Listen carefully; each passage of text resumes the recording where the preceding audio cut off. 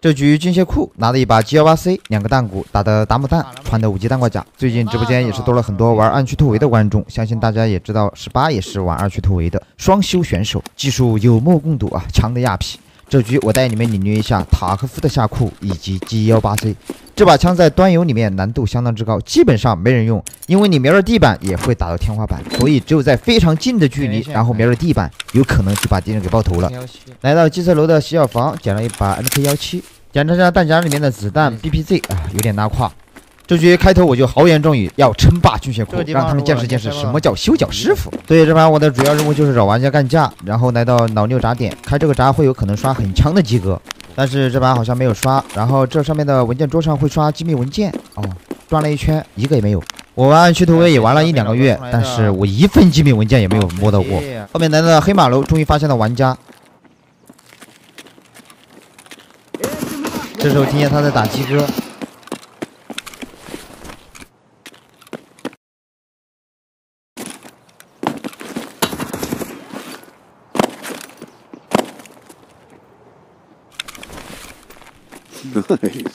这个时候我练了一颗摔炮啊，塔科夫里面的摔炮是相当容易一发带走的。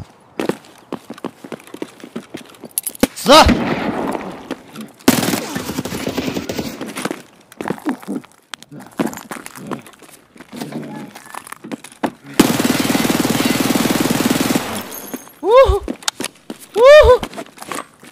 竟然没炸死他！这个玩家也是很秀啊，给我来了个拜佛。拿的一把皇帝 T 打的856 A1 子弹，穿的4级弹挂甲。黑马楼里面有2个需要用钥匙开锁的武器房间，正好我带了钥匙，我们来开一下。有衣服，来摸一下，看能不能出一把主客房钥匙。出货啦！真的就从来没有摸到过主客房钥匙，一直都是在市场上买的。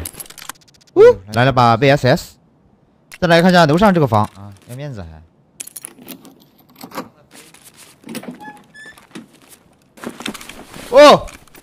哦，机密情报。暗区突围的机密文件500万，可塔科夫的机密文件也就20万，也是随处可见的东西。然后隔壁还有个开锁的房间，我们来看一下。我的发，坦克电池。来到1楼的时候，听见有一个脚步过来了啊，是一名伪装者。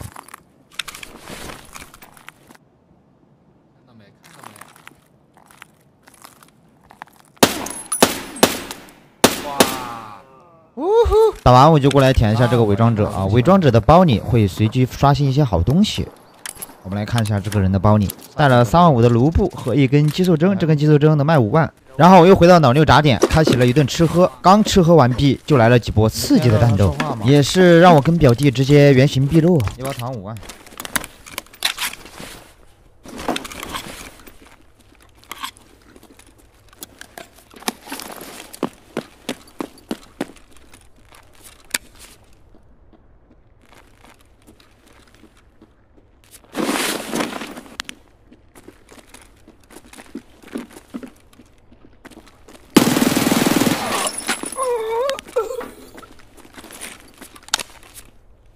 修脚师傅啊！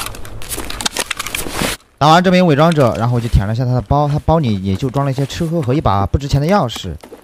刚舔完就来了一名玩家。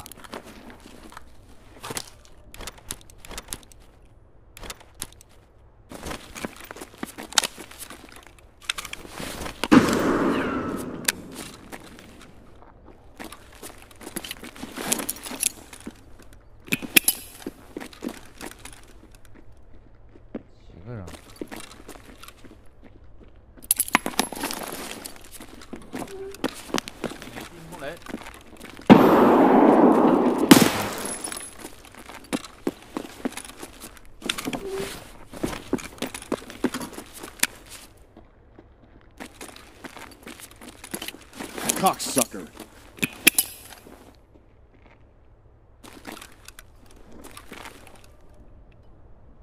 太人回来。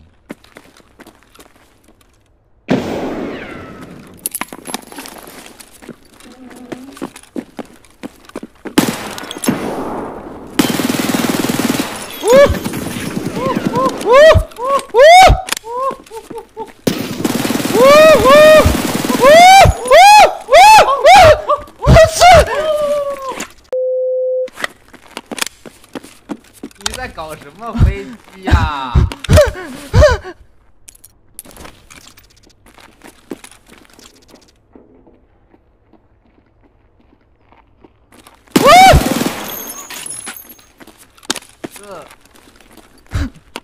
吓死我了！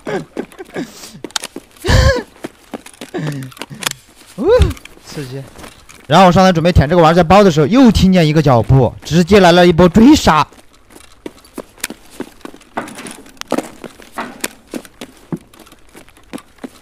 这边还有玩家是吗？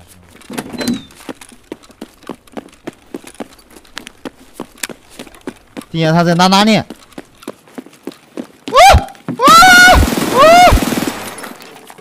OK， 这是一个伪装者拿了一把墨芯啊，又出了一把钥匙，也是一把不值钱的钥匙，还有牛奶，我要。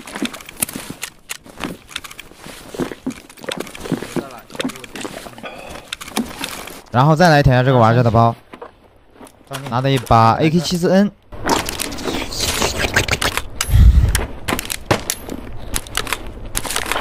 主播注意自己的言行啊！